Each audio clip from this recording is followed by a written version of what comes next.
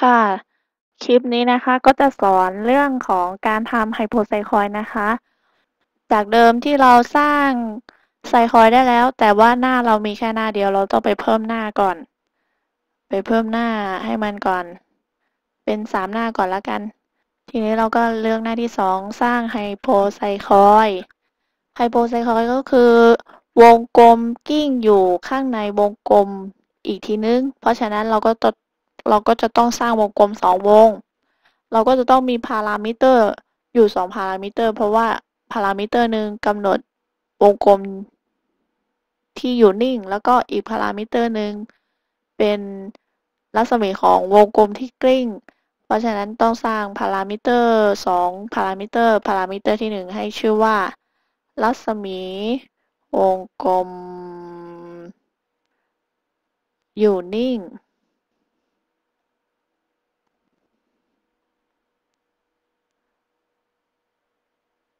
แล้วก็อีกเมื่อกี้สร้างผิดลบออกก่อนกราฟพารามิเตอร์ใหม่รัศมีวงกลม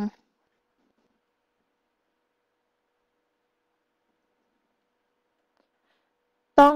คลิกตรงนี้ว่าเซนติเมตรด้วยเพราะว่ามันเป็นระยะทาง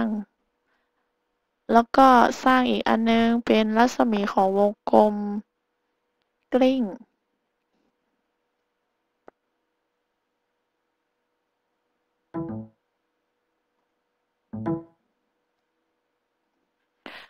หน่วยให้กดเป็นเซนติเมตรนะคะ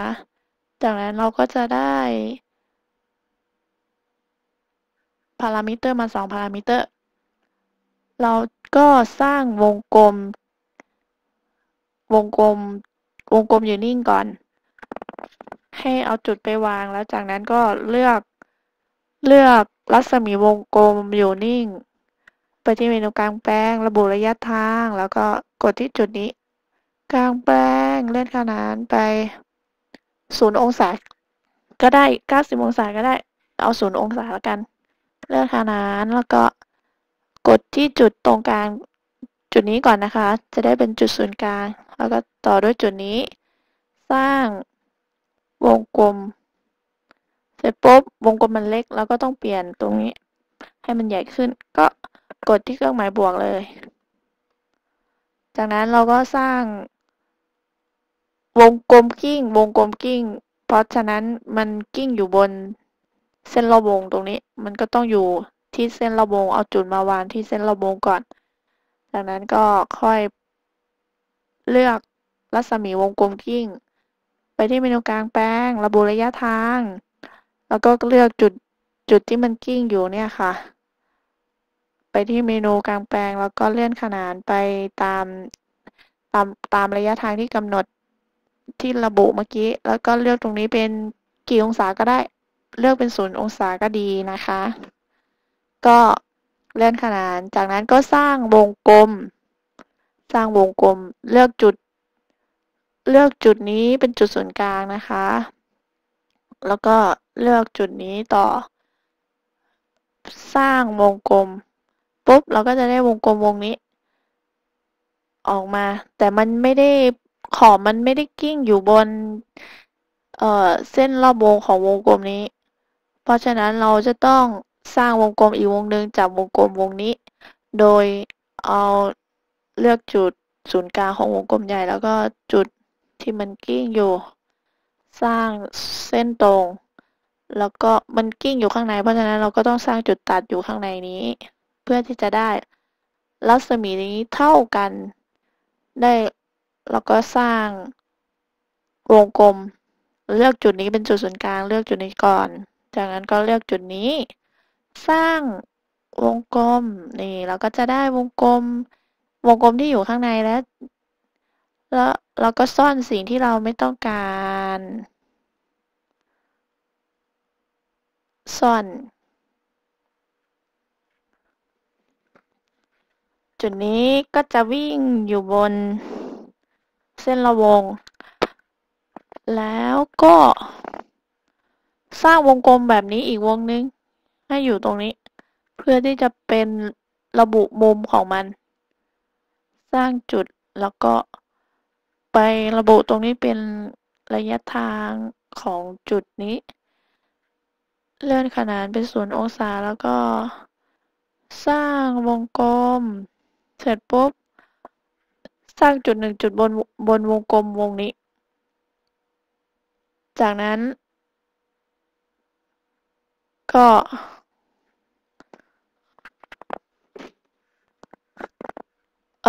เราจะสร้างจุดที่อยู่บนวงกลมวงวงเล็กเนี้ยแล้วทำให้เกิดรอยแต่เราจะต้องสร้างจากวงกลมวงนี้เพราะฉะนั้นสิ่งที่เราต้องทำก็คือระบุมุมโดยที่ให้เลือกเดี๋ยวพี่กำหนดชื่อแล้วกัน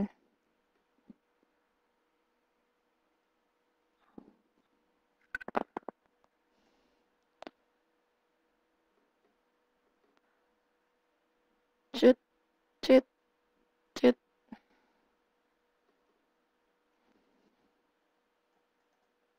ว้ายเป็นชอชิงละ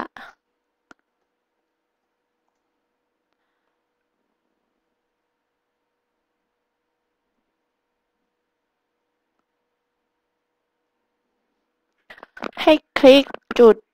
A จุด B แล้วก็จุด C ตามลำดับนะคะอย่าได้คลิก CBA หรือว่า ACB นะคลิก A B C ตามลำดับแล้วก็ไปที่เมนูกลางแปลงระบุมุมเสร็จปุ๊บเราก็หมุนจุดเนี้ยไปตามมุมที่ระบุต้องกดจุดนี้เป็นจุดศูนย์กลางดับเบิลคลิกจุดนี้นะคะตึ๊ดเสร็จปุ๊บไปที่เมนูกลางแปลงหมุนพอหมุนปุ๊บมันก็จะเด้งมาอยู่ตรงนี้กดหมุนไปเลยเสร็จแล้วจุดนี้ก็คือจุดที่เราต้องการที่จะสร้างรอยเพราะฉะนั้นก็สร้างรอยจุดสร้างรอยจุดลองเลื่อนจุดนี้ดูจะเห็นว่าจุดที่เราหมุนเมื่อกี้จะเกิดรอยแล้วก็จุดที่เราต้องการให้มันกิ้งก็คือจุดนี้แล้วก็จุดนี้เราก็จะต้องสร้างปุ่มแสดงการทำงานนะคะเอาจุดนี้วิ่งมาหาจุดตรงนี้กลางไปที่เมนูแก้ไขแล้วก็ปุ่มแสดงการทำงานการเคลื่อนที่เลือกเป็นชั่วขณะนะคะโอเคจำไว้ให้ดีนะว่ามันคือจุดไหนแล้วก็จุดนี้วิ่งมาหาจุดนี้แก้ไขปุ่มแสดงการทำงานแล้วก็เคลื่อนที่เปลี่ยนเป็นชั่วขณะแล้วก็โอเคลองกดดูมันจะวิ่งไปหาจุดที่เรา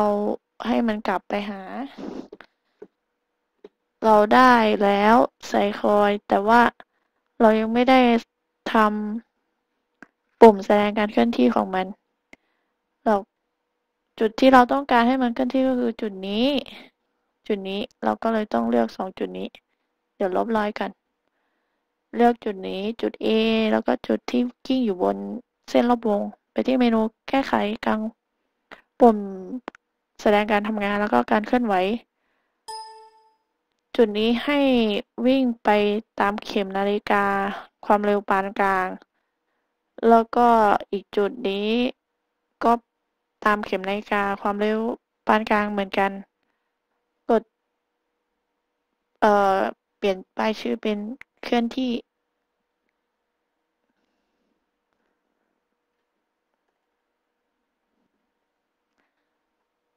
โอเคโอ้ผิดแล้ว